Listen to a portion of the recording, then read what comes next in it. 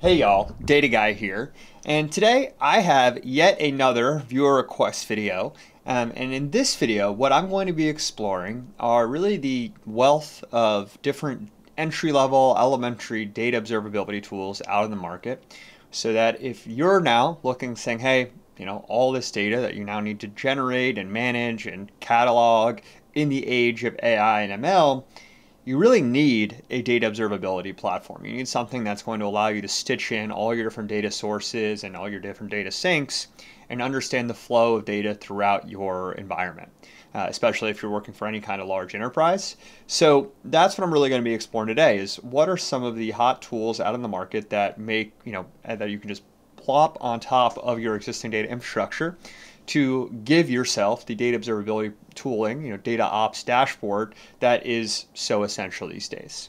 So I'm going to go through around the top 8 tools that I see out there on the market that I think are some of the best for getting started with data observability. If you like these videos, please like, subscribe. It helps me out a ton. But without further ado, let's get into it with Monte Carlo.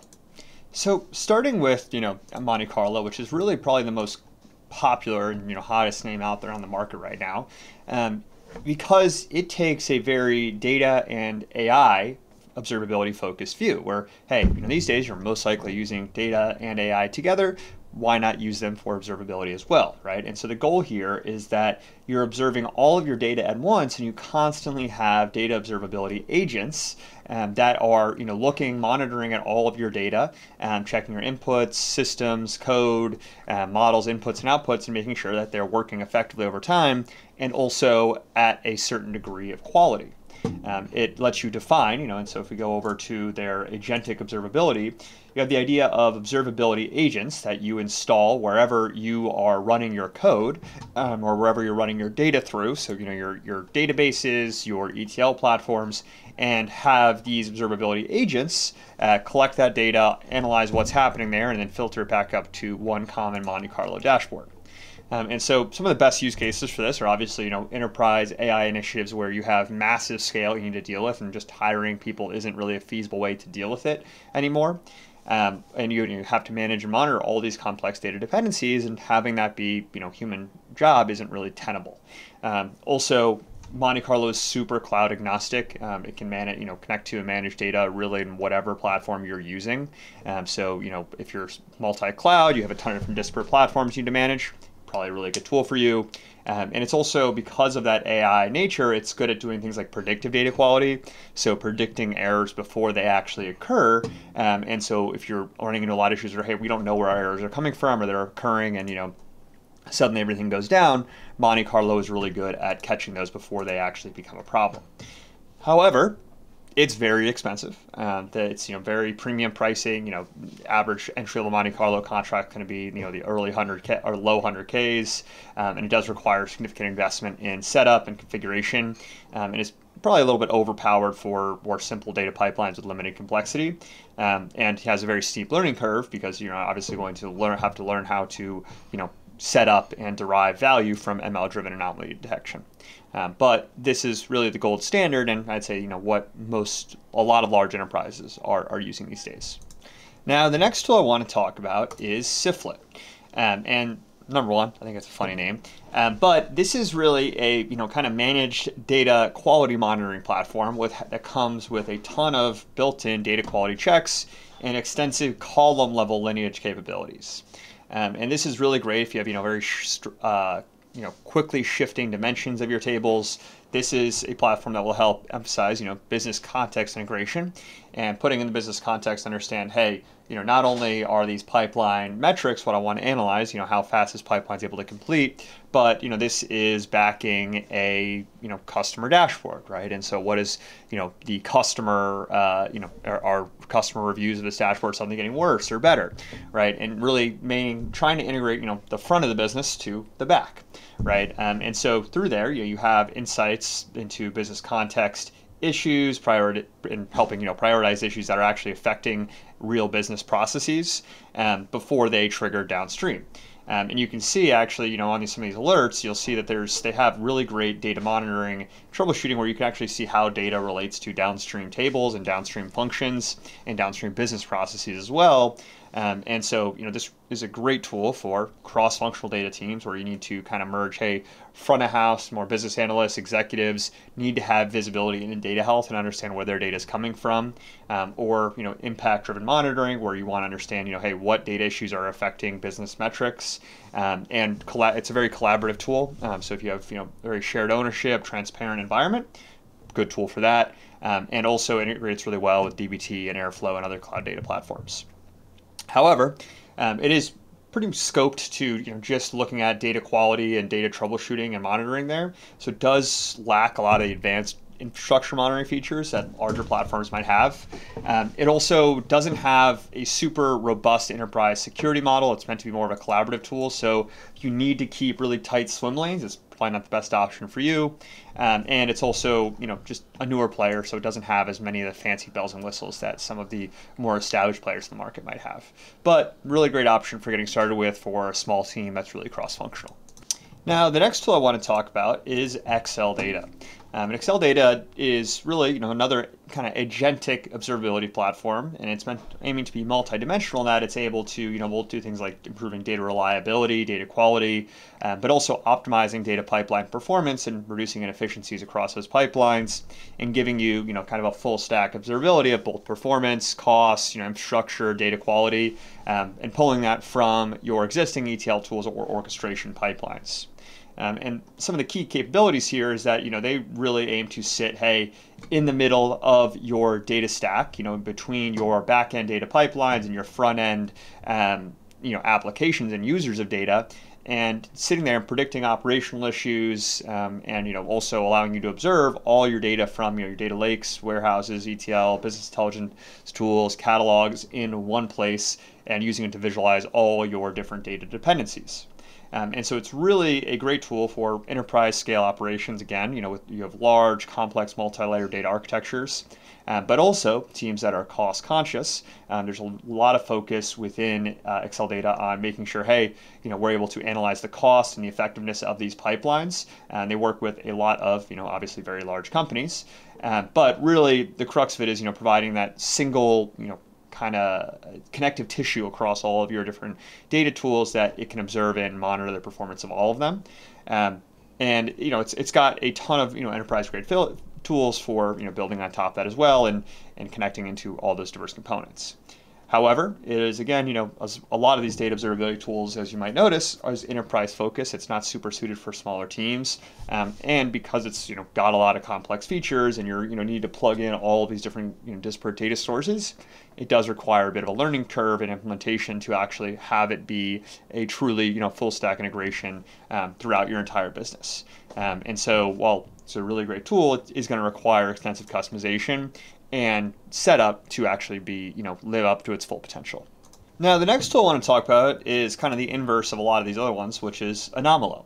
And Anomalo focuses basically on automated, unsupervised data quality monitoring, where you don't, it needs to be very low code in that you don't, really have to design or set up or understand how to define data quality, checks. Instead, trust Anomalo to use its machine learning models to automatically detect data quality issues without any kind of manual rule configuration. So the platform will automatically learn normal data patterns and alerts when anomalies occur, and then detect and try and prevent those to reduce the maintenance burden of traditional data testing approaches. And so some of the best use cases here, areas where you want to have automated monitoring tools, where you want to minimize any kind of manual rule maintenance. Maybe you either don't have the technical skills or you don't have the bandwidth to even do that. Also, use cases where you have really rapidly changing schemas, organizations where your data structures are going to evolve quicker than your ability to define checks for your data sources. And also, unsupervised detection. If you need to catch unknown data issues, data issues that you truly don't really understand the reason for, you need to have, obviously a tool that can do that for you. And also testing heavy data pipelines. If you are relying heavily on data quality checks in your pipelines, it's a great idea to automate those. However, some of the drawbacks to a super automated approach is that you have things like maybe it's going to generate false positives. It's a lot less mature in certain features and customizability compared to more longer established platforms. Right, if you do want to write your own data quality checks, probably not a great choice for you. And also, it's just not it's a lot of black box behind the scene that's actually doing the data quality checks for you. So if you want to have really deep customization, probably not the best tool for you. Now, the next data observability tool I want to talk about is Big Eye. And Big Eye is meant to be kind of a data observability tool actually for more legacy data stacks, companies that are kind of bridging the gap between, hey, more legacy on-prem workflows, but they're in the process of moving to the cloud. And it's really, emphasizes its ability to both plug into, hey, not only your modern cloud environments, which pretty much any data observability tool can do, but also your backend environments. And it does this through a very API-focused approach, and where you can have agents and API callbacks from wherever you want to monitor your data back into your central Big Eye platform. And then from within there, you can define really custom alerting, data lineage checks, and just really granular tracking of all of your data. So it's really good for really kind of large developer-focused teams where you have a lot of skills in actually doing and setting up these data monitoring kind of agents and tools and API-driven workflows, and where you need custom integration needs as well, proprietary tools, things that aren't going to have pre-built connectors, right? The ease of use of connecting with this very kind of code forward platform is advantageous there. So you can get a lot of value out of this if you have really those skills within your company to be able to gain that value from it. However, on the downsides, obviously, it's got a smaller market presence compared to leaders like Monte Carlo. It's got much less extensive documentation and community support because it's more enterprise-grade companies which don't want to share their resources, and then also just not going to have as many of the sexy new features that a lot of the more cloud-focused tools are going to have, and obviously opaque pricing as with every kind of on-prem tool. But if you were looking for a data observability tool to bridge the gap between on-prem and cloud, good option. Now, the next tool I want to talk about is one that's making a lot of waves and is going to start growing on the market. I think is Metaplane, which is owned by Datadog. Datadog is making a big push in the data observability space right now, and so they're investing a ton in Metaplane.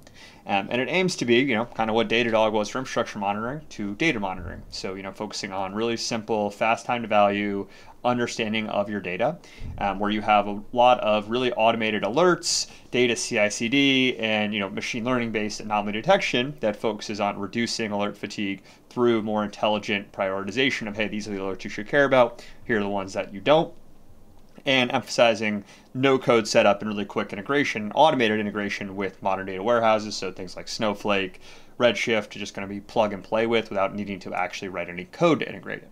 And so it's really great for teams that need rapid implementation without really extensive configuration of the software. Don't want to have to code and do a lot of extensive development to get value out of it. And small, medium-sized companies, great option for them, especially if you're using primarily something like Snowflake or BigQuery or Redshift, where it can really just plug and play. Some drawbacks, though, on the other side is, it's a little bit less feature-rich than other data observability tools, other enterprise platforms on the market. With low code comes low flexibility. And so it's a little bit less suitable for complex, multi-layered cloud data architectures and has a lot fewer integrations options with more legacy or specialized data systems. So while it does promote a lot of really good easy use, if you're on modern cloud tooling, it's really easy to use. If you have a more diverse stack, it's probably going to be a little bit harder to get value out of. Now, finally, the last data, kind of quality data observability tool I want to talk about is Soda. And this is way towards the other end of, hey, not really enterprise, but more, hey, something you can really easily get started with and is fully open source.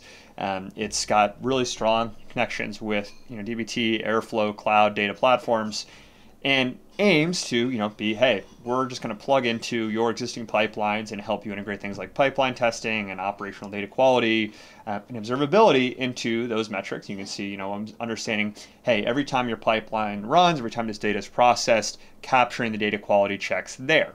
And the crux of this all is, the platform allows teams to define data quality checks as code in Soda scripts, which makes data quality testing, part of the development workflow. You write them as part of your CI/CD or data workflows, and it just automatically gets run as you're producing and running data pipelines. And so it's really well suited for teams, number one, that are very open source focused. This is an open source tool, so hey, if you want to have full flexibility, full customizability of your code, and you want to not get locked in any one vendor, great option. Also integrates really well with dbt or Airflow. So if you're using both of those as your primary orchestration tools, really easy option to integrate in. And it also is great for companies with a data ops culture, right? If you're treating data quality as code within CI/CD pipelines, great tool for you because that's exactly what Soda does. And while it's a really great lightweight tool, it does lack a lot of the more fancy enterprise features, compliance certifications, and just really wide scale monitoring capabilities that the bigger platforms have. Soda is very narrowly focused on, hey, we're just going to analyze your data quality as part of your existing pipelines, rather than being a whole kind of overarching platform like the other options out there. So that's really all the platforms I wanted to talk about today. If you have another platform out there that you'd like to talk about, let me know. I'd love to get into it. But without further ado, have a great rest of your day. Data Guy out.